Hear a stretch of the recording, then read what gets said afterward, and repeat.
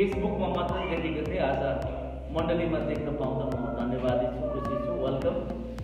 र अरू पनि धेरैलाई म देख्दैछु र प्रभुलाई धन्यवाद परमेश्वरको अनुग्रहमा हामी फेरि पनि आज प्रभुको वचन अध्ययन गर्न आएका छौँ। I welcome one and all in family that meets in Babugra, and moreover I also welcome all the people around the globe who have been watching us live. र सबैलाई हामी स्वागत गर्छौँ। आजको वचनको अध्ययन श्रृङ्खलालाई सुरु गर्नभन्दा अघि म केही कुराहरू भन्न चाहन्छु। धेरैजना आजको पढालेखा मान्छेहरू, if you could please make your children silent, I would be more than grateful. Thank you. What a humble soul. जस्तो जस्तो मान्छे पढालेखा हुँदैछ, जसो जसो भित्ताहरूमा डिग्रीहरू टाङ्गिँदैछ, त्यस्तै त्यस्तै मान्छे ईश्वर छैन भन्ने कुराहरूमा अगाडि बढ्दैछ। The more people are being educated, the more people are being convinced that there is no God. मान्छे गॉड, ईश्वर, परमेश्वर भनेको नै मै हो, हामी नै हो, सब कुरा संसारमा जे गर्छौ संसारको फल संसारमै पाउँछौ भन्ने जस्तो मान्यता आज अधिकांश मानिसहरूको छ। अनि specially when we let our children go to the school गयो अनि स्कुल सकेपछि उनीहरू साइन्स स्ट्रिम चुन्छन्, कसैले आर्ट्स, कसैले कमर्स। तब साइन्स चुन्नेहरू जब साइन्स चुनेर अगाडि बढ्छन् है, साइन्स चुनेर जब अगाडि बढ्छन् उनीहरूलाई लाग्छ कि साइन्सले त परमेश्वर छैन भनेर भन्छ। साइन्समा परमेश्वर भन्ने कुरा प्रुभ भएको छैन, यसैकारण परमेश्वर छैन भन्ने जस्तो सोचहरूमा कन्भिक्टेड भएका छन्। That is why I have something for you before I start my session today. आज मेरो सेसन सुरु गर्नुभन्दा अघि म तपाईँहरूलाई scientific four knowledge in the Bible, if you have something to record on, or you can download our videos from Facebook, or you can straightly download it from our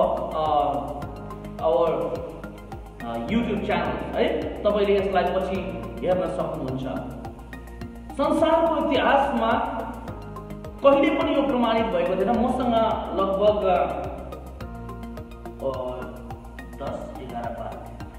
14 वटा point छ जसलाई बाइबलले धेरै अगाडि भनेको थियो, साइन्सले आएर पछि गएर पत्ता लगायो। साइन्सले धेरै पछि पत्ता लगायो, तर बाइबलले त्यस विषयमा धेरै अगाडि भनेको थियो। के तपाईको हातमा बोकेको बाइबल विज्ञानसँग अर्थात् साइन्ससँग पनि उत्तिकै टक्कर लगाउने खालको छ? के बाइबल पुरानो भएको छ? के बाइबल साँच्चै नै परमेश्वरको वचन हो त? के परमेश्वरबाट आएकै वचन हो त बाइबल? के बाइबलले साइन्सका कुराहरूलाई पनि बोलेको छ त? यी कुराहरू आज हामी हेर्छौँ। म यो पोइन्ट फटाफट भन्ने छु, तपाईले यसलाई नोट लिन सक्नुहुन्छ, or you can take some other initiative। समुद्रहरूमा बाटो छ, paths in the sea भन्ने कुरा संसारमा कसैलाई थाहा थिएन, तर भजन संग्रहको पुस्तक अध्याय 8 मा लेखिएको थियो कि समुद्रमा बाटो छ। एक दोस्रो पोइन्ट, समुद्रको बीचमा पनि there is स्प्रिङ्स in the C, यानी कि समुद्रको बीचमा पनि पानीहरू उम्रिन्छन् भन्ने कुरा संसारको कसैलाई थाहा थिएन। लगभग 1600-1700 शताब्दीमा आएर पत्ता लाग्यो। तर अयुबको पुस्तक 38 अध्यायको 16 पदमै भनिएको थियो कि समुद्रको बीचमा पनि स्प्रिङ्स हुन्छ, पानीका फुहाराहरू हुन्छन् र समुद्र धेरै गहिरो हुन्छ। त्यसको there is रेसेसेस in the deep भनेर धेरै पछि गएर 1600 शताब्दीमा आएर कुरो पत्ता लाग्यो। तर 38 अयुबको पुस्तक 38 अध्यायको 16 पदमै लेखेको थियो कि there is रेसेसेस in the deep. चौथो कुरो, उपदेशकको पुस्तक अध्याय 1 को 7 मै भनिएको थियो कि वाटर साइकल हुन्छ, पानी बाफ बनिन्छ, बाफ बादल बनिन्छ, बादलबाट फेरि पानी आउँछ, तल जान्छ, घामले सोक्छ, लिएर जान्छ। यो वाटर साइकल छ भन्ने कुरा बाइबलले उपदेशकको पुस्तक अध्याय 1 को 7 मै भनेको थियो। 16औं शताब्दीमा मात्रै आएर पत्ता लाग्यो। उपदेशकको पुस्तक लगभग तपाईको 1500 BC मा लेखिएको थियो। 1500 BC मा लेखिएको उपदेशकको पुस्तक 1500 BC मा उपदेशकको पुस्तकमा लेखेको थियो कि देयर इज वाटर साइकल। अनि यो 1600 AD मा आएर पत्ता लाग्यो कि देयर इज वाटर साइकल। तपाईको बाइबलमा बाइबलले संसारले थाहा पाउनु भन्दा 3000 वर्ष अगाडि नै वाटर साइकलको विषयमा बताएको थियो। खुनमा there is life in the blood, खुनमा जीवन हुन्छ भन्ने कुरा बाइबलले लेवीको पुस्तक अध्याय 17 को 11 देखि 14 मा, लेवीको पुस्तक लगभग 1200 BC मा लेखिएको थियो। 1200 BC मा लेखियो, लगभग 16 to 1700 AD मा आएर there is life in the blood भन्ने कुरा पत्ता लाग्यो। धेरैजना मानिसहरूको यो सोच थियो कि एउटा there is seed of women, यानी कि एउटा पुरुषले स्त्री बिना चाहिँ बच्चा जन्माउन सक्दैन। Even if we collect the seed of the man we cannot produce a children or a child भन्ने कुरा चाहिँ मानिसहरूले मान्दैन थिए। इवन माटोमा रोप्यो भने पनि अथवा जमिनमा रोप्यो भने पनि बच्चा हुन्छ भन्ने मान्छेहरूको सोच थियो। तर उत्पत्ति अध्याय 3 को 1 मै बाइबलले भनेको थियो कि सीड अफ अ वुमेन, यानी कि एउटा स्त्रीको सन्तान, यानी कि पुरुष अनि स्त्री मिलेर मात्रै सन्तान जन्मिन्छ भन्ने कुरा भनेको थियो। यशाया अध्याय 20 को 22 पदमै पृथ्वी गोलो छ भन्ने कुरा पत्ता लाग्यो। यशायाको पुस्तक अध्याय 40 को 22 मै लेखिएको थियो कि पृथ्वी गोलो छ भनेर। यो कुरा तब गएर पत्ता चल्यो जब टेलिस्कोप बन्यो। टेलिस्कोपले हेरेर मात्रै साँच्चै नै पृथ्वी गोलो रहेछ भनेर मान्छेहरूले मान्न थाले। नत्र भने त्यो भन्दा अगाडि मानिसहरू पृथ्वी चेप्टो छ भनी भन्थे। तर बाइबलले टेलिस्कोप आविष्कार हुनुभन्दा लगभग 2000 वर्ष अगाडि नै 2000 वर्ष अगाडि नै बाइबलले पृथ्वी गोलो छ भन्ने कुरा भनेको थियो। थर्मोडायनामिक्सको रुल त तपाईले पढ्नु भएको छ। The first law of thermodynamics, नेपालीमा यसलाई उष्मगतिको व्यवस्था भनेर भनिन्छ। तपाईहरुले पढ्नु भएको होला स्कुलमा। द फर्स्ट ल अफ थर्मोडायनामिक्सको विषयमा बाइबलले उत्पत्तिको पुस्तक अध्याय 2 को 1 अनि 2 मा लेखेको थियो।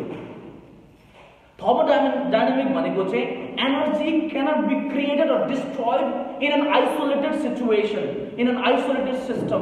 यानी कि एनर्जीलाई चाहिँ कुनै पनि शक्तिलाई, अब यो फिजिक्स र केमिस्ट्री म अहिले पढाउन जादिनँ है, तर कुरो गर्नु पर्दाखेरि थर्मोडायनामिक्सले यो भन्छ कि कुनै पनि एनर्जीलाई चाहिँ अघि त्यसको एउटा आइसोलेटेडलाई अलग्गै राखेर चाहिँ त्यसलाई न त सृजना गर्न सकिन्छ न नै त्यसलाई विनाश गर्न सकिन्छ भन्ने नियमलाई नै उष्मगति यानी कि थर्मोडायनामिकको नियम भनेर भनिन्छ। द फर्स्ट ल अफ थर्मोडायनामिकको विषयमा उत्पत्तिको पुस्तक अध्याय 2 को 1 अनि 2 मा लेख्यो।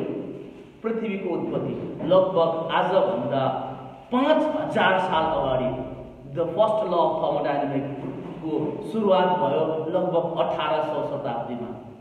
कल्पना गर्नुहोस्, उत्पत्तिको पुस्तक लेख्ने मोसालाई फर्स्ट ल अफ थर्मोडायनामिक कसरी थाहा भयो होला? टेलिस्कोप है, टेलिस्कोप बनाउने को हो भन्नुहोस् त? हजुर, ग्यालिलियोले टेलिस्कोप बनायो लगभग 1600 हैन? तैले भयो? Very good. ग्यालिलियोले 1600 शताब्दीमा 1600 शताब्दीमा टेलिस्कोप बनायो। तर टेलिस्कोपले हेर्नु भन्दा अगाडि नै अयुबलाई 4000 वर्ष अगाडि पृथ्वी गोलो छ भनेर कसले बतायो? It shows that the Bible that you have is the word of God. यसले यो बताउँछ कि तपाईको हातमा भएको बाइबल चाहिँ मामुली होइन, यो चाहिँ परमेश्वरको जिउँदो वचन हो। आमेन। र सेकेन्ड ल अफ थर्मोडायनामिक्सको विषयमा पनि हिब्रूको पुस्तक अध्याय 1 को 10 अनि 11 मा लेखिएको छ। हिब्रूको पुस्तक लगभग 56 देखि 58 एडी मा लेखिएको हो। 56 देखि 58 एडी मा लेखिएको हिब्रूको लेखक पावललाई कसरी थाहा भयो होला सेकेन्ड ल अफ थर्मोडायनामिक्सको विषयमा। अर्को सूर्य घुम्ने पनि एउटा बाटो हुन्छ, सर्किट अफ द सन भन्छ नि है, हामीले पढेका छौं। सर्किट अफ द सन, जसरी पृथ्वी घुम्ने एउटा अर्बिट हुन्छ त्यसरी नै घाम घुम्ने पनि एउटा सर्किट हुन्छ भन्ने कुरो बाइबल धर्मशास्त्रले भजन संग्रहको पुस्तक 19 अध्यायको 4 देखि 6 मै भनेको थियो। भजन संग्रहको लेखक दाउदलाई कसरी थाहा भयो कि घाम चाहिँ एउटा आफ्नो है बाटोमा घुम्छ भन्ने कुरा चाहिँ कसरी थाहा भयो होला? न उसकोमा टेलिस्कोप थियो, न ऊ त्यहाँ घाममा गएको थियो। उनलाई यस कारण थाहा भयो किनकि दाउदले लेखेको हरेक कुरा परमेश्वरले बोल्दै हुनुहुन्थ्यो। त्यही परमेश्वरले जसले स्वर्ग अनि पृथ्वीलाई बनाउनु भयो। आमेन। ओके, हार्बर्ट स्पेन्सर भन्ने एकजना व्यक्ति हुनुहुन्छ। उनले अस्तित्व भन्ने विषयलाई लिएर एउटा पुस्तक लेख्नु भएको छ। धेरै थ्योरीजहरू लेखेका छन्। अमेरिकन्स हो हार्बर्ट स्पेन्सरले उत्पत्ति अध्याय 1 को 1 मा 4वटा कुराहरू बोलेको, 5वटा कुराहरू बोलेका छन्। परमेश्वरले पहिलो दिनमा के सृजना गर्नुभयो? उत्पत्ति 1 को 1 पढ्नुहोस् त कसरी। उत्पत्ति अध्याय 1 को 1 अलिकति साइन्टिफिकली हामी आज कुरा गरौँ भन्ने मलाई लाग्यो। त्यसपछि हामी वचनतर्फ जान्छौँ। उत्पत्ति अध्याय 1 को 1 आदिमा परमेश्वरले आकाश र पृथ्वी सृष्टि गर्नुभयो। यहाँ 5वटा कुरा छ। एउटा आदिमा, अर्को परमेश्वरले, अर्को स्वर्ग पृथ्वी सृजना गर्नुभयो। 5वटा कुरा छ। 5वटा कुरा भनेको के हो त? अलिकति लजिकली हेर्नुहोस्। आदिमा बिगिनिङ भनेको समय, परमेश्वरले भनेको फोर्स, बनाउनु भयो भनेको एक्सन, स्वर्ग भनेको स्पेस, पृथ्वी भनेको म्याटर। परमेश्वरले आदिमा टाइम, फोर्स, एक्सन, स्पेस अनि म्याटर बनाउनु भयो। आदिमै उत्पत्ति अध्याय 1 को 1 मा परमेश्वरले टाइम, फोर्स, एक्सन, स्पेस अनि म्याटर बनाउनु भयो। That is your God. त्यो परमेश्वर तपाईको परमेश्वर हो। हालेलुया। थ्री किंगडम्स, परमेश्वरले तीनवटा राज्य बनाउनु भयो। उत्पत्ति अध्याय 1 को 1 देखि 10 मा हेर्नुभयो भनेदेखि तपाईले त्यहाँ देख्नुहुन्छ परमेश्वरले अघि सबै कुराहरू बनाउनु भयो, पृथ्वी बनाउनु भयो है। त्यसको बादमा उत्पत्ति अध्याय 1 को 11 देखि 19 मा हेर्नुभयो भनेदेखि तपाईले देख्नुहुन्छ उहाँले वनस्पतिहरू सृजना गर्नुभयो, रुख पात खागा आदि इत्यादि। र तेस्रो कुरो उहाँले उत्पत्ति अध्याय 1 को 20 देखि 31 मा हेर्नुभयो भनेदेखि तपाईले देख्नुहुन्छ उहाँले जन्तुहरू बनाउनु भयो, जन्तु जनावर। परमेश्वरले मिनरल, भेजिटेशन्स अनि एनिमल तीनवटा राज्य बनाउनु भयो। मिनरल, भेजिटेशन्स अनि एनिमल्स। यानी कि मिनरल्स भनेको माटो, भूमि, भेजिटेशन्स भनेको रुखपात, एनिमल्स भनेको मानव जातिदेखि लिएर हरेक जीव जन्तुलाई एनिमल्स भन्छ। तीनवटा राज्य परमेश्वरले बनाउनु भयो। अयुबको पुस्तक अध्याय 26 को 7 मा लेखिएको छ कि पृथ्वी चाहिँ न त कसैले थामेको छ, न त्यसै कुनै अंकुशले झुन्ड्याएको छ। यो कुरा मान्छेहरूलाई हावा लाग्यो। लगभग 4000 सालसम्म मान्छेहरूलाई यो कुरा हावा लाग्यो बाइबल झुटो हो, पृथ्वी केहीमा झुन्डेको छैन भनेर भन्छ। कसरी झुन्डेको छैन? पृथ्वीलाई त कसरी नझुन्डेको थियो भनेदेखि यतिखेर झर्थ्यो। 4000 सालसम्म मान्छेहरूले यो कुरा भने। तर 4000 साल पछाडि जब टेलिस्कोपको ग्यालिलियोले टेलिस्कोपको आविष्कार गरे तब यो कुरा सिद्ध प्रमाणित भयो। 4000 वर्ष अगाडि अयुबलाई चाहिँ कसले भन्यो कि पृथ्वी चाहिँ शून्यतामा अडिएको छ र उसलाई केही अंकुशले तानेको छैन भन्ने कुरा कसले बतायो? त्यो बताउने परमेश्वर हुनुहुन्छ। यर्मियाको पुस्तक अध्याय 33 को 22 मा लेखिएको छ कि ताराहरू असंख्य हुन्छन्। आज मात्रै गएर मान्छेहरूलाई थाहा भयो कि मिल्की वेजमा चाहिँ ग्यालेक्सी मिल्की वे भन्छ नि, मिल्की वे चाहिँ एउटा मात्र छैन, हजारौं मिल्की वेजहरू छ। यस्तै हामीले त एक दुईवटा मात्रै पत्ता लगाएको छौँ, हजारौं मिल्की वेज छ। त्यो मिल्की वेजमा असंख्य अरबौं खरबौं ताराहरू छन् भन्ने कुरा यर्मियालाई चाहिँ टेलिस्कोपको आविष्कार हुनुभन्दा अगाडि, आजको आधुनिक पद्धतिका सामग्रीहरू इक्विपमेन्टहरू तयार हुनुभन्दा अगाडि अयुबलाई कसले कानमा गएर भन्यो, मैले चाहिँ असंख्य ताराहरू बनाएको छु भनेर। प्रिय, he was God। त्यो बताउने, त्यो भन्ने चाहिँ परमेश्वर हुनुहुन्थ्यो। त्यो भन्ने चाहिँ परमेश्वर हुनुहुन्थ्यो, पिता परमेश्वर जसले पृथ्वी अनि स्वर्गलाई बनाउनु भयो। यसै कारण यो Bible, let me tell you one single sentence, यो बाइबल is not outdated। तपाईको बाइबल चाहिँ पुरानो भएको छैन। तपाईले पढ्ने बाइबल पढ्दाखेरि के हो 21औं शताब्दीमा पनि तिमी त बाइबल पढ्दैछौ भनेर कसैले भन्छ भनेदेखि, take a copy from me, एउटा कपी मबाट यो लिनुहोस्, मैले यो खोजेर निकालेको हो, तपाईले मबाट यो कपी लिनुहोस् and hand it out to that scientist, त्यो साइन्टिस्टलाई तपाईले यो कुरा दिनुहोस्, उसले नकार्न सक्दैन। किनकि यो बाइबल हाम्रो धर्मशास्त्र भनेको चाहिँ साइन्ससँग पनि, साइन्सद्वारा पनि प्रमाणित भएको पुस्तक हो। But my subject today is not about science, neither about the evidences that we collect. मेरो आजको विषय भनेको चाहिँ यो सब कुरा होइन, न साइन्स हो न साइन्सका गवाहीहरू हो। मेरो आजको विषय भनेको चाहिँ दानियल बनिने हिम्मत गर।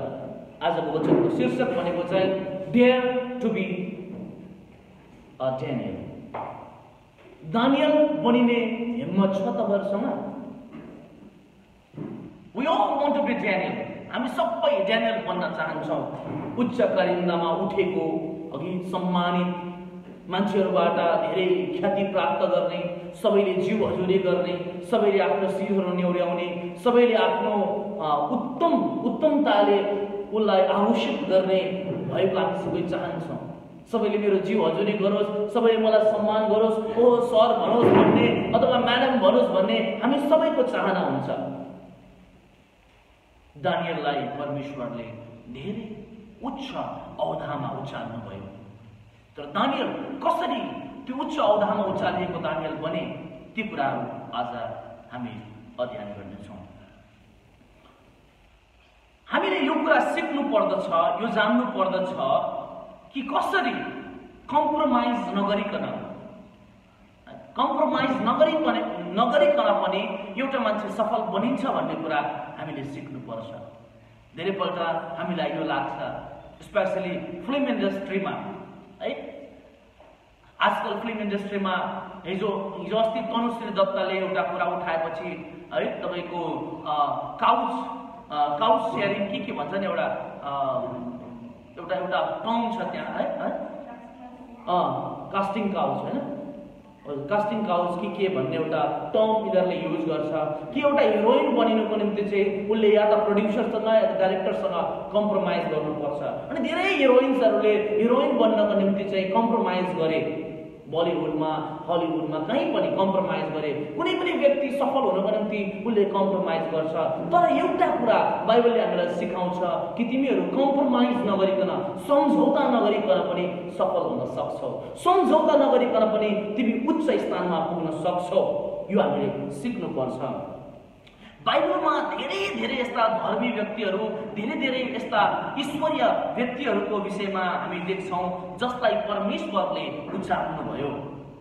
र त्यस्तै मान्छेहरूमध्ये एकजना मान्छे थिए दानियल, जसले परमेश्वरको अथाह निगाह आफ्नो जीवनकालमा प्राप्त गरे। He obtained preeminence and power in his lifetime। आउनुहोस् हामी यो दानियलको विषयमा हेर्छौँ, त्यस पछाडि हाम्रो आफ्नो श्रृङ्खलालाई हामी अगाडि बढाउँछौँ। दानियलको पुस्तक अध्याय 1को 3 देखि 6। दानियलको पुस्तक अध्याय 1को 3 देखि 6 उच्च स्वरमा नेपालीबाट कसैले पढिदिनुहोस्। मसँग अंग्रेजीमा यहाँ छ। एन्ड द किङ स्पेक अनटु, पढौँ त।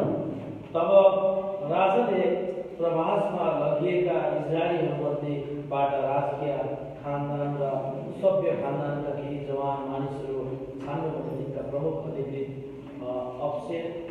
अप्सेनेसलाई हुकुम गरे। ती जवान मानिसहरू कुनै शारीरिक खोट नभएका, सुन्दर, हर किसिमका शिक्षा सिक्ने क्षमता भएका, ज्ञानले परिपूर्ण भएका, छिटो सिक्न सक्ने र राजदरबारको सेवा गर्नलाई योग्य हुनु पर्थ्यो। अप्सेनेसले उनीहरूलाई बेबिलोनियनहरूका भाषा र साहित्य सिकाउनु पर्थ्यो। राजाले उनीहरूलाई राजदरबारमा खाने गरेका दैनिक खाना र दाखमोट दिनु भनी अस्पेनसलाई हुकुम गरे।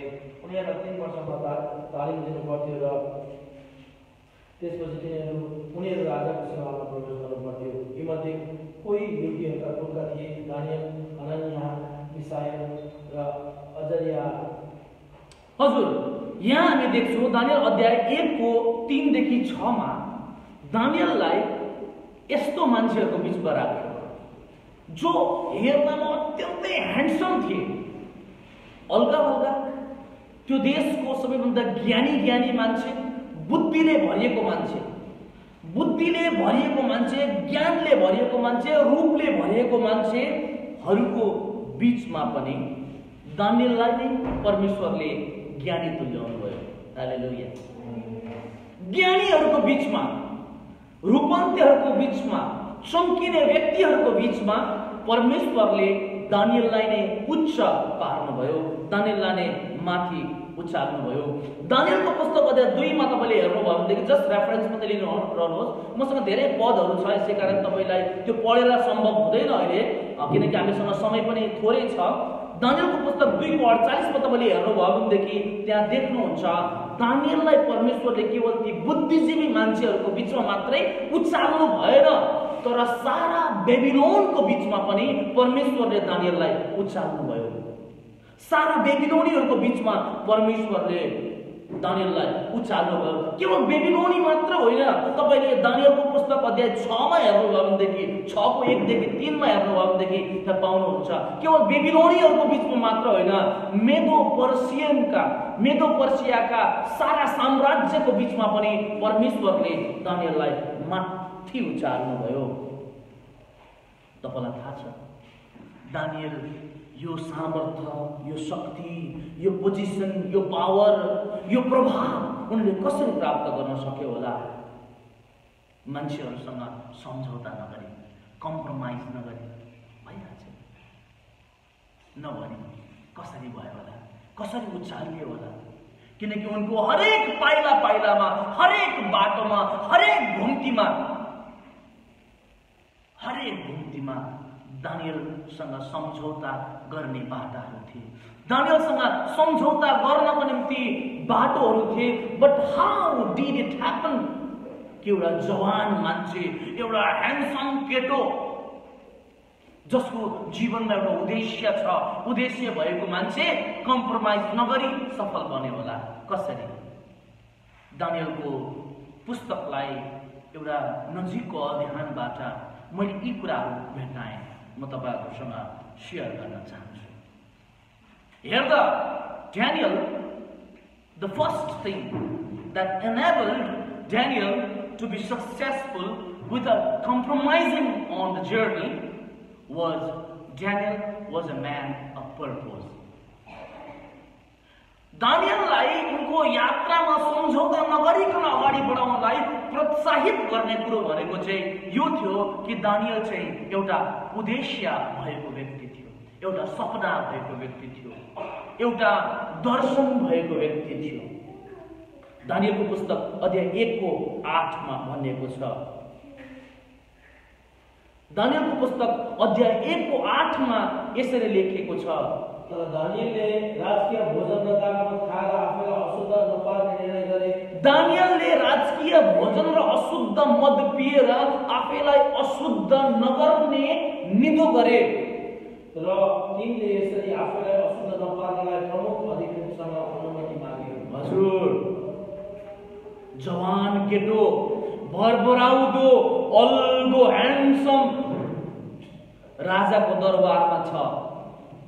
चारैतिर राजाले, ओ दानियल आउनु, एक पेट लगाउन, ओ सर आउनुहोस् बसौँ, पार्टी गरौँ, रमाइलो गरौँ न भनेर हर दिन उनीसँग परीक्षाहरू थिए तर बाइबलले भन्छ but Daniel purposed in his heart that he would not defile himself with the portion of the king's meat nor with the wine which he drank. Therefore he requested of the prince of the eunuch that he might not defile himself. मासु छ चखना, यहाँ चखना छ, यहाँ दाग मध्य छ, है चखना अनि दाग मध्य। अब सोच्नुहोस् राजाको घरमा कस्तो प्रकारको चखना रेडी हुन्थ्यो होला, राजाले कस्तो खालको दाग मध्य पिउँथ्यो होला, है यहाँ भरभराउँदो ग्लासहरुमा अप्सरा जस्ता केटीहरूले हातमा ग्लास बोकेर आएका छन् अनि अप्सरा जस्ता केटीहरूले प्लेटमा चाहिँ चखना लिएर आएको छ। तर दानियलले आफ्नो हृदयमा यो ठान्यो कि म चाहिँ आफूले आफैलाई मैला बनाउँदिन। हालेलुया। म आफूले I will not let myself defile by the things that are presented before me. मेरो अगाडि पस्केका कुराहरूले म आफूले आफैलाई मैला हुन दिदिन। दाउदको ड्यानियलको यो कुरो थियो। ड्यानियलले यो आफ्नो मनमा संकल्प गरेका थिए। एउटा जवान केटो है, एउटा जवान केटो जवानीको उमेरमा कसैको पनि खुट्टा फुस्लुक्क फिस्लिहाल्छ हैन, कसैको पनि खुट्टा फुस्लुक्क फिस्लिहाल्छ। बोल्दा बोल्दै के बोली पठाउँछ, हेर्दा हेर्दा कहाँ हेरी पठाउँछ हैन, गर्दा गर्दा के गरी पठाउँछ। जवानीको उमेर भनेको चाहिँ है अत्यन्तै खतरनाक र डेलिकेट समय हो। जवानीमा धेरै जसोले आफूले आफूलाई बसमा राख्न सक्दैनन्। यो समय जब दानियल चाहिँ जवान थिए त्यो समयमा उनले परमेश्वरको सेवा गर्न रुचाए। उनले आफूले आफैलाई त्यो मद अनि मासु खाएर अशुद्ध नतुल्याउन निधो गरे। हेर्नुहोस् त उनको शरीरले उनीसँग यी कुराहरूको माग गर्दै थियो। जवान छ अलिकति खाइदैन जाडोमा है, धेरै बल्ल दौलाउ भएको छ जाडोमा कसरी हुन्छ, मान्छे मर्छ। देख्दैनौ तिमी आर्मीमा, मलाई धेरैजनाले कन्भिन्स गर्थे जब म कलेज लाइफमा थिएँ है, आर्मीमा त तपाईको आर्मी वान रम भनेको रेगुलर युज्ड मेडिसिन्स हो। सिरिप पार्टीले भनेको नि पढाएको आफ्नो है, रेगुलर युज्ड मेडिसिन्स हो। अलिअलि खायो भने केही हुँदैन, खाऊ न जाडोमा है, मस्त भएर सन्चो भएर बस, धेरैले भन्थे। दानियललाई पनि यो कुरा भनिन्थ्यो किनकि उनी जवान थिए, उनका खुट्टाहरू फिस्लिन सक्थे। बट परमेश्वरलाई आफ्नो जीवनमा प्रथम ठाउँमा राख्ने उनको इच्छाले उनलाई यो गर्न दिएन। हालेलुया। परमेश्वरलाई उनको जीवनमा प्रथम स्थानमा राख्ने चाहनाले उनलाई यो गर्न दिएन। God granted Daniel favor in the sight of others. यसै कारण परमेश्वरले दानियललाई अरु सबैको दृष्टिकोणमा सम्मान दिलाउनु भयो। उनले परमेश्वरलाई आफ्नो जीवनमा प्रथम स्थानमा राखेको हुनाले गर्दा परमेश्वरले पनि दानियललाई आफ्नो निगाहमा प्रथम स्थान राख्नुभयो। हालेलुया। जब तपाईं अनि म परमेश्वरलाई हाम्रो जीवनमा प्रथम स्थानमा राख्छौं नि, परमेश्वरले पनि आफ्नो निगाहमा हामीलाई प्रथम स्थानमै राख्नुहुन्छ। प्रभुले दानियललाई त्यसै गर्नुभयो। अब हेर्नुहोस् त 1 अध्यायको 9 पदमा भनेको छ, Now God had brought Daniel into favor and tender love with the prince of the eunuch. है, परमेश्वरले दानियललाई सम्पूर्ण मानिसहरूको बीचमा न्यानो माया अनि त्यो राजकुमारको दृष्टिकोणमा पनि माया अनि प्रेम अनि सद्भावले भरिदिनु भयो भनेर धर्मशास्त्रले भन्छ। पढ्नुहोस् त 1:9। अनि परमेश्वरले ती अधिकृतलाई दानियलप्रति कृपा र सहानुभूति देखाउने तुल्याउनु भयो।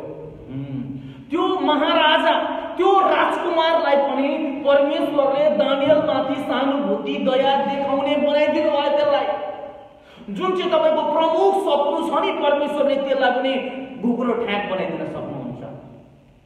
तपाईलाई मन नपराउने मान्छेलाई पनि तपाईको अगाडि आएर हजुर भन्ने बनाउन सक्नुहुन्छ परमेश्वरले। महाराजाको छोरो राजकुमारलाई पनि दानियललाई माया गर्ने बनाइदिनु भयो। अब यो कसरी बनाउनु भयो भन्ने कुरा त बाइबलमा भनिएको छैन है। राजकुमारलाई माया गर्ने मान्छे, दानियललाई फेभर गर्ने, दानियललाई निगाह गर्ने कसरी परमेश्वरले बनाउनु भयो भन्ने कुरा न त दानियलको विषयमा भनिएको छ न नै योसेफको विषयमा भनिएको छ। तर परमेश्वरले जोसेफको समयमा फारोलाई जोसेफलाई अति नै माया गर्ने बनाइदिनु भयो। यति प्यारो गरे, अन्डा जस्तो। हामी अन्डालाई कति सुरक्षा गर्छौँ है, फुट्ला कि भनेर सुरक्षा गरेको जस्तै गर्दा फारोले चाहिँ योसेफको सुरक्षा गरे, थक्क दरबारमा राखे, महामन्त्रीको पदमा राखिदिए। एउटा जोसेफ जो मिस्र देशमा 30वटा मामुली 30वटा चाँदीको सिक्कामा बेचिएको थियो, त्यही बेचिएको एउटा दासलाई परमेश्वरले त्यही बेचिएको देशको महामन्त्री बनाउनु भयो। कसरी बनाउनु भयो यो कुरा खुलासा गरिएको छैन, तर परमेश्वरले बनाउनु भयो। हालेलुया। प्रिय दानियललाई परमेश्वरले त्यो प्रिन्सको नजरमा, त्यो राजकुमारको निगाह प्राप्त गर्ने बनाइदिनु भयो। र every child of God needs to be a person of purpose. आज हामी यहाँ जो जति छौँ, हामी प्रत्येक परमेश्वरका छोराछोरी हौँ र परमेश्वरका छोराछोरीहरू हरेक एउटा उद्देश्य सहितका छोराछोरी हुनुपर्छ। अंग्रेजीमा एउटा टर्म छ विसी वासी। अंग्रेजीमा एउटा टर्म छ विसी वासी। विसी वासी भनेको हाम्रो नेपालीमा त्यसलाई ल्याङफ्याङे भन्छन्। कसैलाई पनि ल्याङफ्याङे मान्छे मन पर्छ? केटी हो, कसलाई चाहिँ ल्याङफ्याङे श्रीमान चाहिन्छ? हात उठाउनुहोस्।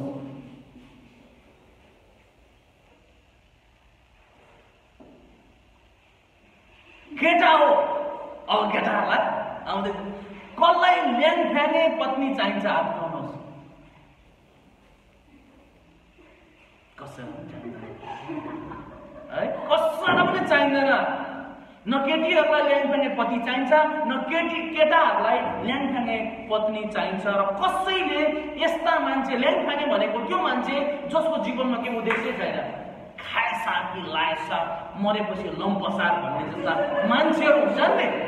आज मस्त गर्न, आज मोज गर्न, भोलि कसले दिएछ यार भन्ने मान्छेहरू, भन्ने केटीहरूलाई यस्तो स्प्याङ्की हेयर भएको है, यस्तो स्प्याङ्की हेयर रातै भएको बोयफ्रेन्ड मन परे तापनि बिहा गर्नलाई चाहिँ डिसेन्ट केटाहरूले मन रोक्छ, हो कि होइन? डिसेन्सी, जसको जीवनमा अलिक डिसेन्सी छ है, यसो हात समातेर सिटी सेन्टर जस्तो, भेगा सर्कल जस्तो ठाउँमा घुम्नु स्प्याङ्की विसी वासी केटाहरूसँग मन पराए तापनि बिहा गर्दाखेरि चाहिँ राम्रो केटा हेरेर बिहा गरिदिनुहोस् है पास्टर बाबु भनिरहेका हुन्छन् होइन? केटाहरूले पनि जस्तो सुकै होस् है, एउटा नाक खड्यो भएको, कान नभएकोहरूले पनि पास्टर बाबु राम्रो केटी हेरिदिनुहोस् है, सुबानी घर परिवार चलाउने भनिरहेको हुन्छ होइन? प्रियो, कसैलाई पनि ल्याङफ्याङे अघि कस्तो विसी वासीलाई अझै मैले भन्न सकिनँ। यो कस्तो खालको मान्छे भन्दा जसको जीवनमा कुनै उद्देश्य हुँदैन, त्यो बिन्दास टाइपको मान्छेहरू, त्यस्तो कसैलाई पनि मन पर्दैन। र जुन चाहिँ मान्छेको जीवनमा चाहिँ एउटा गम्भीर उद्देश्य हुन्छ, त्यो मान्छेले एक त सम्मान कमाउँछ, किनकि ऊ आफ्नो उद्देश्यको निम्ति दौडिन्छ। राति 4 बजी भन्ने बित्तिकै उठ्दैन। उसको जीवनमा एउटा उद्देश्य हुन्छ। क्लास 10 पढ्दैछ, पढ्दा पढ्दै उसलाई जो बेङ्गलोर काम गर्नु भन्दाखेरि इक्जाम नलेखिकन बेङ्गलोरतिर कुद्दैन, किनकि उसको जीवनमा एउटा उद्देश्य हुन्छ। र हरेक मान्छे जससँग उद्देश्य हुन्छ, उद्देश्य भएको मान्छेले मात्रै सम्मान र औधा अनि पद पाउँछ। उद्देश्य नभएको अघि फिटफिटे मान्छेहरूले धेरै जसो पद पाउँदैन। फिटफिटे मान्छे हुन्छ, नअडिने, कहीँ पनि नअडिने, कुनै काममा नअडिने, कुनै काम मन लगाएर नगर्ने, यहाँ अलिकति गरे फेरि चुरुक्कै गर्ने तिउन चक्वा मान्छेहरूले धेरै जसो ठुल्ठुलो औदाहरू पाउँदैनन्, एडमिनिस्ट्रेटिभ रोलहरू पाउँदैनन्। किनकि जुन चाहिँ मान्छे तिउन चक्वा हुन्छ, तिउन चक्वा भने नेपाली ठ्याट शब्दमा भन्दैछु, जुन चाहिँ मान्छे तिउन चक्वा हुन्छ उसलाई कहिले घरको सब्जी मन पर्दैन, किनकि उसले चारैतिर तिउन चाखी हिँडेको हुन्छ। प्रियो, हामी पनि जीवनमा जब उद्देश्यविहीन हुन्छौँ, जब हाम्रो जीवनमा कुनै उद्देश्य हुँदैन, हामी पनि केही कामका हुँदैनौँ र त्यस्तो व्यक्तिहरूलाई मानिसहरूले पनि सम्मान गर्दैनन् र तपाईको औधा भएको पदहरू दिँदैनन्। ओके, अब हामी एउटा इसाई भएपछि, एउटा सज्जन व्यक्ति भएपछि हाम्रो उद्देश्य के हुनुपर्छ त? मत्तीको पुस्तक 6:33 ले भन्छ, तपाईहरु सबैलाई थाहा होला, in the book of Matthew chapter 6:33, but seek ye first the kingdom of God and his righteousness and all these things shall be added unto you. तपाई हाम्रो उद्देश्य चाहिँ के हुनुपर्छ त? सबभन्दा पहिला परमेश्वरको राज्यको खोजी गर्ने। जसले परमेश्वरको राज्यको खोजी गर्छ त्यसलाई परमेश्वरले सबै कुरा थपिदिनुहुन्छ। कसलाई थपिदिनुहुन्छ? जसले परमेश्वरको राज्यको खोजी गर्छ। जसले खोजी गर्दैन त्यसले पाएको पनि त्यसबाट खोजिने छ। तर जसले परमेश्वरको राज्य खोजिरहेको हुन्छ त्यसको जीवनमा चाहिँ परमेश्वरले थपिदिनुहुन्छ।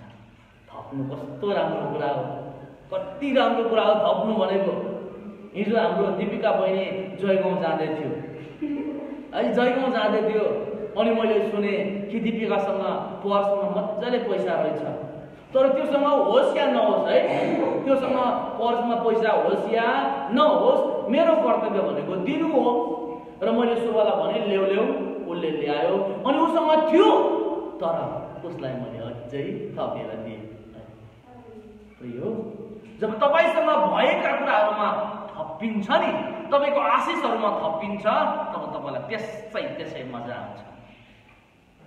जुन चाहिँ व्यक्तिको जीवनमा चाहिँ उद्देश्य हुन्छ त्यो व्यक्तिले चाहिँ परमेश्वरको राज्यको खोजी गर्छ। सबभन्दा पहिला पैसा खोज्दैन, पहिला ब्याङ्क ब्यालेन्स खोज्दैन, पहिला घरद्वार खोज्दैन, उसले अरू मेटेरियलिस्टिक भौतिक कुराहरू खोज्दैन, तर सबभन्दा पहिला उसले चाहिँ परमेश्वरको राज्य खोज्छ।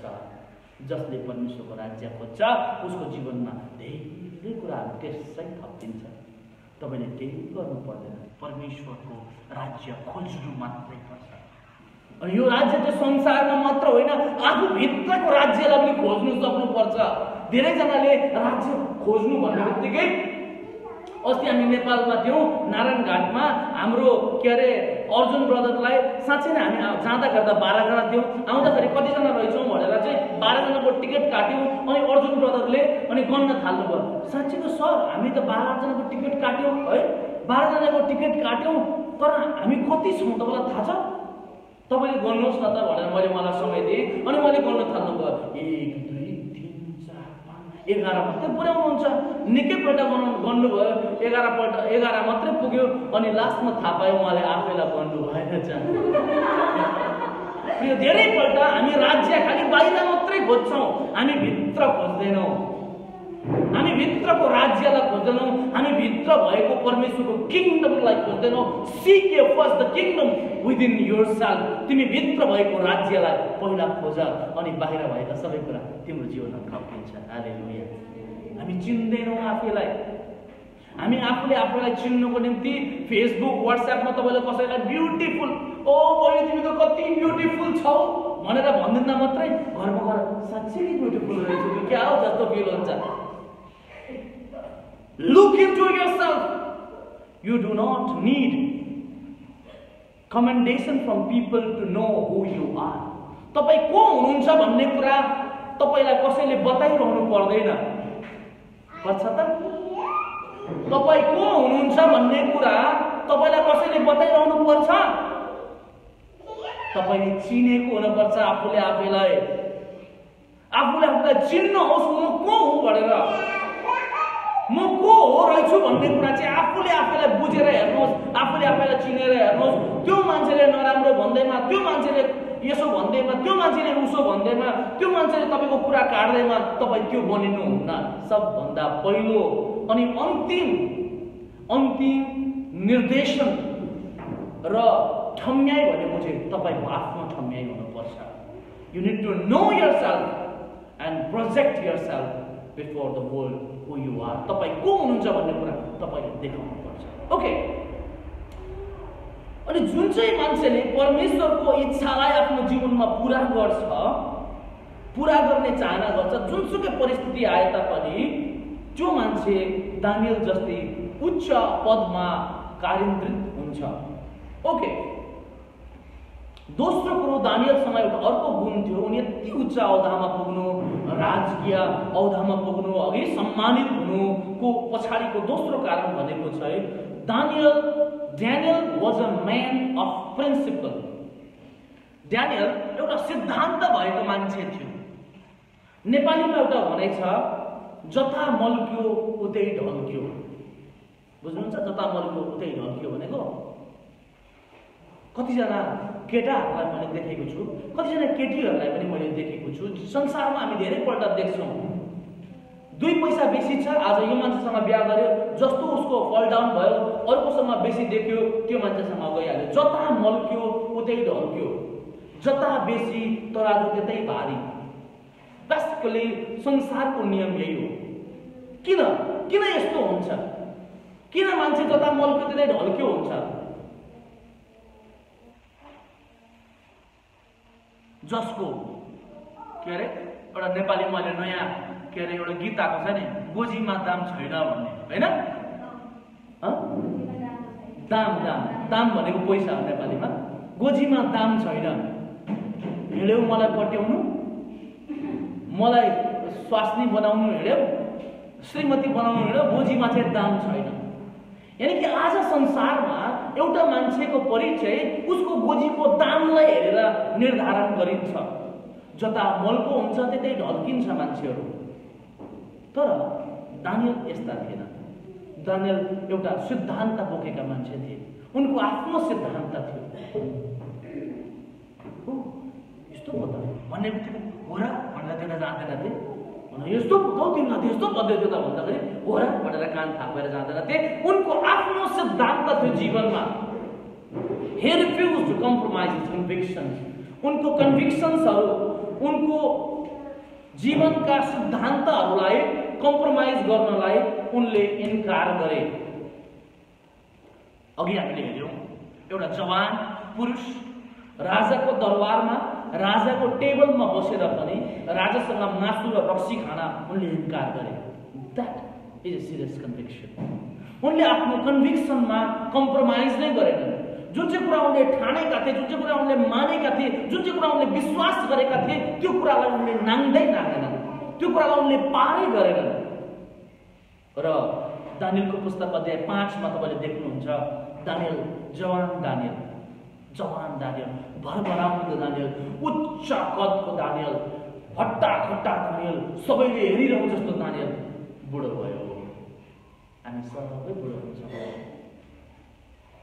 भरि गाधा, तिम्रो गाधा त कस्तो हो, के अरे के भन्छ, मुस्ताङको स्याउ जस्तो है, खुन चुला जस्तो रातो गाधाहरू सबै चाउनु पर्छ। नेपालीमा भनिन्छ, अंग्रेजीमा भनिन्छ, सुन्दरता चाहिँ तरल हो, ब्युटी इज लिक्विड।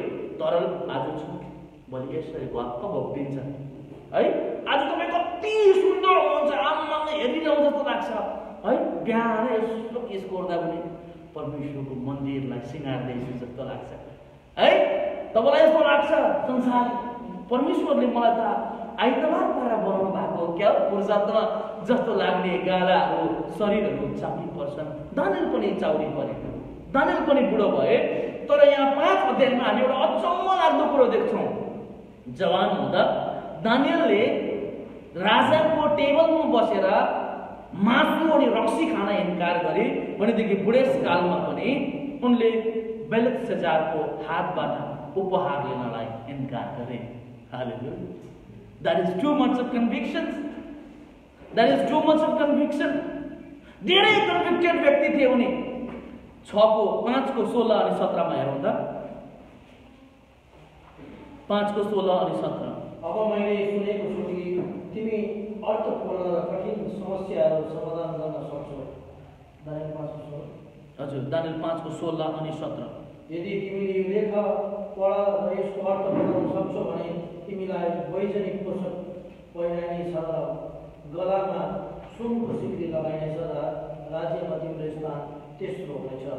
तब दानियलले राजालाई उत्तर दिए, हजुरका उपहारहरू हजुर आफै राख्नुहोस् र हजुरका इनामहरू अरू कसैलाई दिनुहोस् तापनि महाराजाको लागि यो लेखन पढिदिनेछु र यसको अर्थ बताइदिनेछु। वैजनिक वस्त्र भनेको त्यो समयको सबैभन्दा बहुमूल्य वस्त्र थियो। सुनको चेन गिना चुना मान्छेको गलामा मात्रै हुन्थ्यो। तर दानियलले भने तपाईको गिफ्ट तपाईले नि राख्नुहोस्, तपाईको वैजनिक वस्त्र तपाईले नि राख्नुहोस्, मलाई चाहिँदैन। तपाईको सपनाको अर्थ चाहिँ म खोल्दिउँला, तर तपाईको गिफ्ट मलाई चाहिँदैन, हुँदैन, नो, सक्दिन, यस्तो हुँदैन भन्न सिक्नुपर्छ हामी।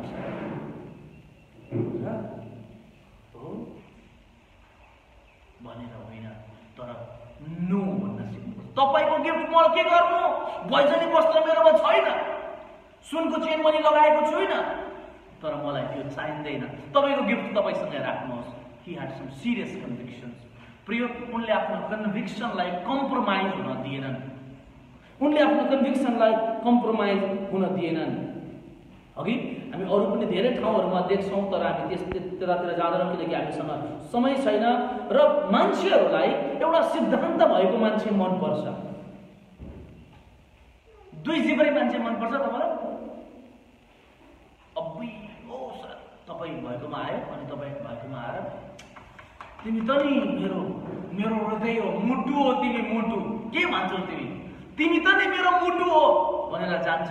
अनि तपाईको कुरा काट्ने मान्छेसँग पनि गएर भन्छ तिमी त मेरो मुटु हो। बुझ्यौ? यानी कि दुई जिब्रे, तपाईसँग पनि ठिक्कै, उहाँ पनि ठिक्कै, तपाईसँग एउटा कुरा गर्ने, उहाँसँग एउटा कुरा गर्ने मान्छे तपाईलाई मनपर्छ? कस्तो मान्छे मनपर्छ? एक बोली, एक वचन। झन् मर्दाको छोरो ओठको माथि जुङ्गा हुनेहरूले त तिमीहरूको बोली चाहिँ एउटा होस्, तिमीहरूको हो भने होस्, होइन भने होइन होस्, घुमाएर फिराएर है आकाश पताल देखाएको नहोस्, तिमीहरूको बोली चाहिँ हो भने होस्, होइन भने होइन होस् भन्छ बाइबलले, होइन? अब सिद्धान्त भएको मान्छेलाई नै मान्छेहरू मन पराउँछन्। कहिलेकाहीँ सिधा बोल्ने मान्छेलाई है, साँचो कुरा बोल्ने मान्छेलाई मान्छेले एकछिनको लागि मन नपराउला, तर सिधा र साँचो कुरा बोलेको मान्छेलाई लङ टर्ममा मान्छेहरूले सम्मान नै गर्छन्। अब एउटा मान्छेलाई उदाहरणको निम्ति अस्ति मैले निकै कन्भिन्स गर्ने कोसिस गरेँ है। मेरो परिवारमा दाढी जुङ्गा सबै काटेको तपाईँले थाहा पाउनुभयो होला। अनि दाढी जुङ्गा काट्दाखेरि मैले निकै कन्भिन्स गर्ने खोजेँ, शुभलाई है, घरको अरू मान्छेहरूलाई सबैलाई मैले कन्भिन्स गर्ने खोजेँ, राम्रो देख्दैछ मलाई जस्तो। तर मेरो मुख्य अगाडिनेहरूले भन्थे तपाईँलाई पिटिक्कै स्वागत छैन। मलाई एकछिन चाहिँ नराम्रो लाग्यो है, कस्तो स्वागत, कति नराम्रो, सरापेको जस्तो भनेको भने गर्यो है, भनेको भने गर्यो। But in the long run मैले यो कुरा बुझेँ कि साँच्चै नि यो सत्य हो रहेछ। तपाईँले पहिलो कपडा लगाएर आउनुभयो अनि तपाईँले सोध्नु मलाई कस्तो देख्दैछ? ओ बुई दामी देख्दैछ हो, जाऊ न तिमी त, हेरेको हेरे हुन्छ मान्छे भनेर तपाईँलाई भन्थ्यो।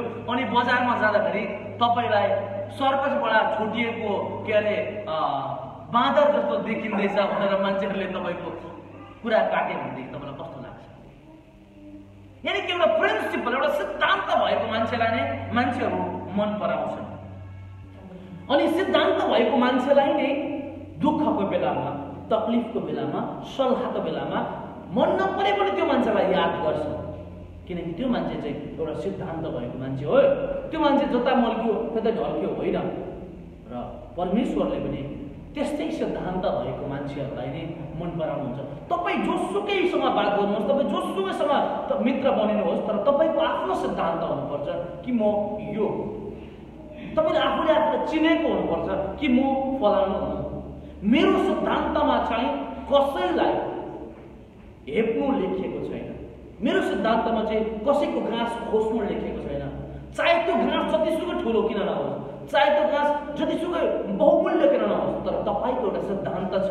त्यो सिद्धान्तले तपाईँलाई यो सिकाउँछ कि म त्यो मान्छेको घाँस खोज्दिनँ, किनकि मेरो सिद्धान्तले त्यो गर्न दिँदैन। म गरिबहरूलाई अत्याचार गर्दिनँ, किनकि मेरो सिद्धान्तले त्यो गर्न दिँदैन। म कुनै केटीलाई धोका दिँदिनँ, किनकि धोका दिनु मेरो खुनमा छैन। तपाईँको एउटा सिद्धान्त हुनुपर्छ। म कुनै केटालाई धोका दिँदिनँ, किनकि धोका दिनु मेरो खुनमै छैन। तपाईको आफ्नो एउटा सिद्धान्त हुनुपर्छ। दानियल यसकारण उच्च कारिन्दामा उच्च पदमा उठे किनकि उनी एउटा सिद्धान्त भएका मान्छे थिए। तपाईँ अनि मसँग पनि एउटा सिद्धान्त हुनुपर्छ। यसै कारण यी कुराहरूलाई हामीलाई यो देखाउँछ कि हिम्मत गरेर दानियल बन्ने प्रयत्न गर्नुहोस्। मसँग केवल 5 मिनटको समय छ र 5 मिनटमा म सबै कुरा अन्त्य गर्ने प्रयत्न गर्नेछु, which is not possible, but I will try my level best. Daniel अझै अर्को गुण दानियलको भन्नुपर्दा, दानियल पवित्रता प्युरिटीले भरिएका मान्छे थिए। उनको शत्रुहरूले पनि दानियलको जीवनमा कुनै खोट भेटाएन। शत्रुहरूले त अब खोट भेटाउँछ कि भेटाउँदैन? अहिले तपाईको शत्रुलाई बोलाउनुहोस्, मेरो खोट निकाल भन्नुहोस्, एउटा तपाईँको खोट निकालिदिन्छ, मेरो निकालिदिन्छ। दानियलका शत्रुहरूले पनि बाइबलले भन्छ उनको जीवनमा कुनै प्रकारको खोट भेटिएन। दानियलको पुस्तक अध्याय 6 को 1 देखि 4 मा तपाईले पढ्नुहोस्, त्यहाँ पाउनुहुन्छ। त्यो म अहिले पढ्दिनँ। ओके, अब दानियल माथि उठ्नुको कारणहरूमध्येको प्रमुख कारणहरूमध्येको एउटा कारण भनेको चाहिँ यो पनि हो कि उनी शुद्ध मान्छे थिए। He was a pure man. He was a man with purity. प्रिय, आज पनि धेरैवटा तपाईले इन्टरनेटमा आजको मिडियाजहरुमा धेरै कुराहरू पाउनुहुन्छ। प्युरिटीलाई महत्त्व नदिने है। प्युरिटी के हो, को छ प्योर आजको दिन संसारमा भनेर तपाईले न्यूजमा पढ्नुहुन्छ। आजको संसारमा तपाईले न्यूजपेपर्सहरुमा पढ्नुहुन्छ, अघि तपाईले इन्टरनेटमा हेर्नुहुन्छ। बट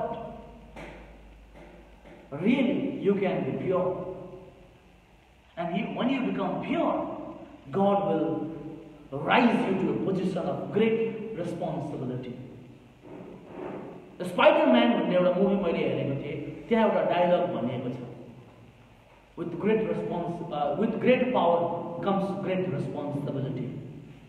जब परमेश्वरले तपाईलाई धेरै सामर्थ्य दिनुहुन्छ, जब परमेश्वरले तपाईलाई धेरै माथि उचाल्नुहुन्छ, तपाईलाई साथसाथै जिम्मेवारी पनि दिनुहुन्छ। धेरै पल्ट आजका संसारका मान्छेहरू माथि उचालिन्छन् परमेश्वरको अनुग्रहले, अनि माथि उचालिएपछि जिम्मेवारीहरू बिर्सिन्छन्। With great power comes great responsibility भन्ने कुरा हामीले बिर्सनु हुन्न प्रिय। र अर्को कुरा मत्ती अध्याय 5 को 8 मा भनेको छ, चाहे जवान हौ या त बुढो हौ, धन्य हुन् तिनीहरू जो आत्मामा शुद्ध हुन्छन्, किनकि तिनीहरूले परमेश्वरलाई देख्नेछन्। So those who tend to be pure, जो पवित्र हुनुहुन्छ, आज केटाहरूले प्योर छ, केटीहरूले मजाक उडाउँछन्। That is not something to be made fun of. That is your wealth. त्यो तपाईको सम्पत्ति हो, यदि तपाईँ प्योर हुनुहुन्छ भनेदेखि। त्यो तपाईको गहना हो, यदि तपाईँ प्योर हुनुहुन्छ भनेदेखि।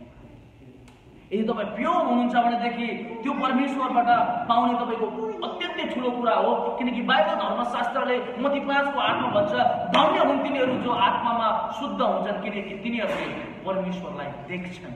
शुद्धताले चाहिँ परमेश्वरलाई पनि देखाउँछ। दानियल त्यसै खडा भएन, दानियल त्यसै ठुलो भएन, दानियल त्यसै महान भएन, दानियल त्यसै राजा महाराजाहरूको औधामा पुगेनन्। उनी यसकारण माथि पुगे किनकि उनीसँग पवित्रता थियो।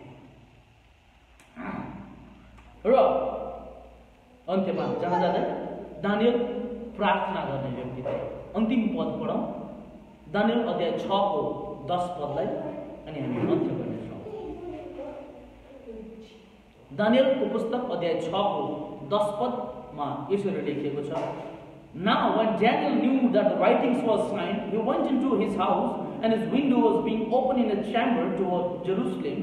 He kneeled upon his knees 3 times a day and prayed and gave thanks before his God, as he did aforetime.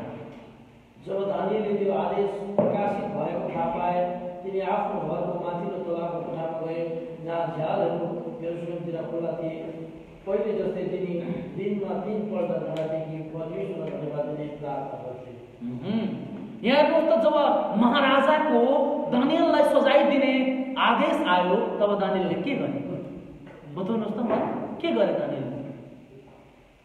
Daniel माथिल्लो कोठामा गए अनि घोडा टेकेर दिनमा 3 पल्ट उनले प्रार्थना गरे। घोडा टेक्नु भनेको के हो? एउटा उच्च कार्यक्रममा पुगेको महान ठुलो मान्छे, महाराजा सम्मान गर्ने, सलाम ठोक्ने मान्छेले घोडा टेक्नु भनेको के हो? It is a sign of humanity. यो नम्रताको अनि परमेश्वरलाई दिने सम्मानको एउटा सङ्केत हो। उनले घोडा टेके र दिनमा उनले 3 पल्ट प्रार्थना गर्थे भनेर भन्यो। उनले दिनमा 3 पल्ट प्रार्थना गर्थे। 3 पल्ट प्रार्थना गर्नु भन्ने कुराले के देखाउँछ? This simply symbolize the continual dependency upon God. यानी कि म निरन्तर परमेश्वरमा नै भर पर्छु भन्ने कुराको सङ्केत हो। 3 पल्ट प्रार्थना गर्ने दिनमा। प्रियो, आज तपाईँ अनि म यदि उठ्न चाहन्छौँ, जीवनका बन्धनहरू तोडेर आकाशमा चिल जस्तै उड्न चाहन्छौँ भनेदेखि दानियलले सिकेका अनि दानियलले गरेका केही कुराहरू तपाईँहरूले गर्नुपर्छ। दानियल एउटा उद्देश्य भएको मान्छे थिए। दानियल पवित्रताका मान्छे थिए। दानियल प्रार्थनाका मान्छे थिए। र दानियल अझै के थियो? दानियल सिद्धान्तका मान्छे थिए। परमेश्वरले हामी सबैलाई आशिष दिउँ। प्रभुको प्रशस्त अनुग्रह तपाईँहरू सबैमा परेको होस्। जति पनि तपाईँले बाइबल धर्मशास्त्रलाई पल्टाएर हेर्नुहुन्छ, उत्पत्तिदेखि प्रकाशको पुस्तकसम्म जति पनि माथि उठ्ने परमेश्वरका दास दासीहरूले प्रार्थना गरेको तपाईँले भेटाउनुहुन्छ। यसै कारण यदि उठ्न चाहनुहुन्छ, चिल जस्तै उड्न चाहनुहुन्छ भनेदेखि एकपल्ट प्रार्थनाका योद्धा भनेर हेर्नुहोस्, किनकि प्रार्थनामा विजय छ। आमेन। प्रभुले हामी सबैलाई आशिष दिउँ। जय मसीह।